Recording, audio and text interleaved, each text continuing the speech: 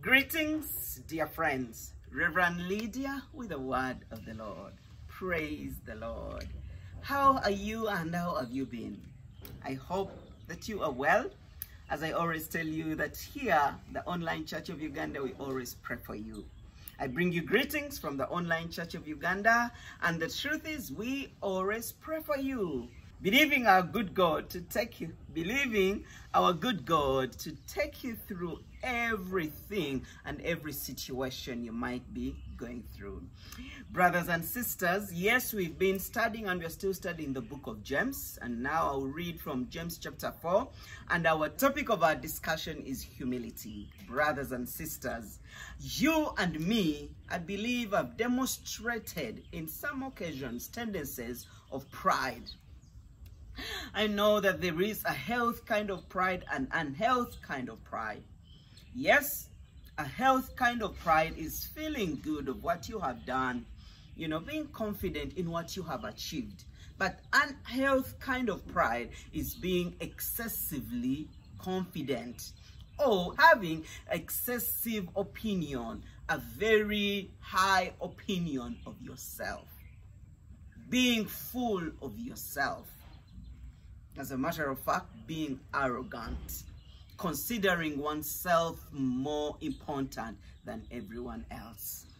Pride stinks, and it is detestable. Scripture tells us that among the 7 things that God hates is a proud look, or being proud. Yes, pride is a secret killer. It is actually poison. No wonder Scripture or the Word of God discourages being proud. Shall we please go together to the reading of God's Word in James chapter 4, verses 6 and 7. What does it say? God opposes the proud, but gives grace to the humble. So, humble yourselves before God. Resist the devil, and he will flee from you. I will also read verse 10. Verse 10 says, humble yourselves before the Lord, and he will lift you up. The word of the Lord. Brothers and sisters, the call today is that you and me will be humble. Yes, I have fallen short. Maybe you have fallen short, and you've demonstrated tendencies of being proud and arrogant. May God have mercy upon us. Yes, pride is detestable. God opposes the proud, but gives grace to the humble. My prayer is that you and me will be humble. Yes, to be modest and avoid self-exaltation, and avoid being arrogant, and avoid being full of ourselves, and avoid showing off. God is calling you and me to be humble. Pride is detestable. And let me tell you, sisters and brothers, humility never hurts anyone, but it positions us for greatness. Yes, humility prepares us and indeed puts us in the right place to be able to attain God's blessings for our lives. Yes, we all know that pride comes before a fall, but humility attracts blessings, wisdom, and favor. It brings promotion. Pride separates us from God, but humility brings us close to God. As a matter of fact, my brothers and sisters, humility is the nature of God. Jesus, in his life on earth, demonstrated humility. Him being God, he did not equate himself to God, but he accepted to even die. In humility, he died the worst death ever. The kind of death that humiliated him. But that was a sign of humility. Brothers and sisters, pride demonstrates that we are walking in disobedience, but humility demonstrates that we are actually dependent on God.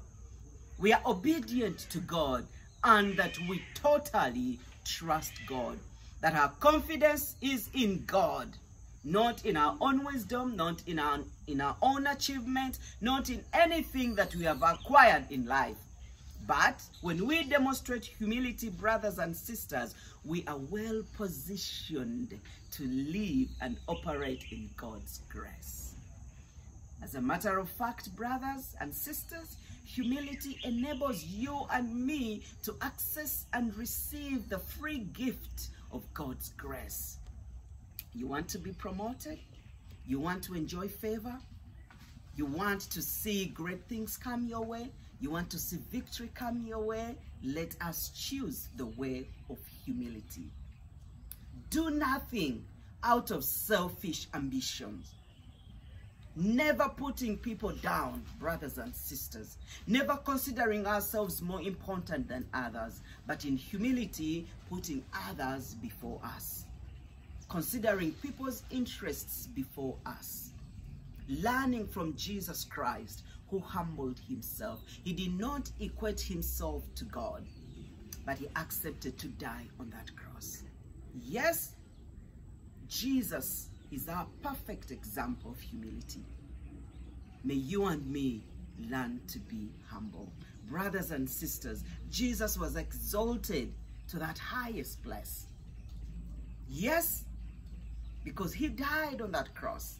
He rose again from the grave, and you and me now have life because of what Jesus did for us at Calvary. And do you know what? He was given a name that is above every other name. At the mention of the name of Jesus, every knee bows down.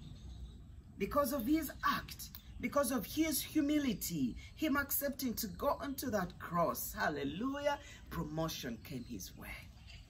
Humility brings promotion, brings favor, brings blessings, and most so, a good name. Brothers and sisters, my prayer for you and for me is that you will operate in God's grace. But do you know what? Humility makes it possible. My brothers and sisters, my prayer again is that you and me will inherit the kingdom of God. But do you know what? Humility makes it possible.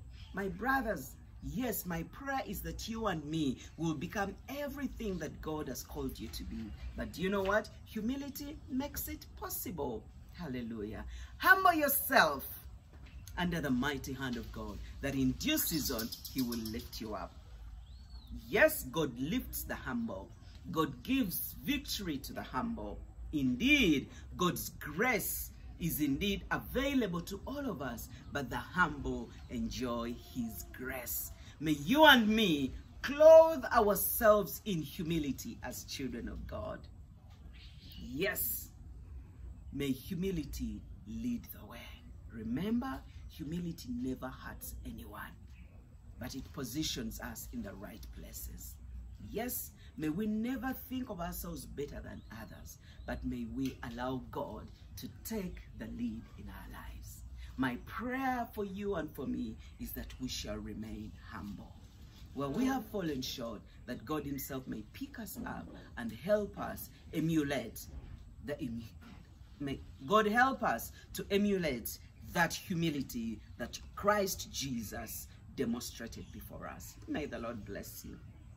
Father God, we thank you so much for reminding us today that indeed you oppose the proud. That among the 7 things you hate is a proud look. Help us to die to any form of pride in us, and give us the grace to live a humble life, to remain humble as Christ was.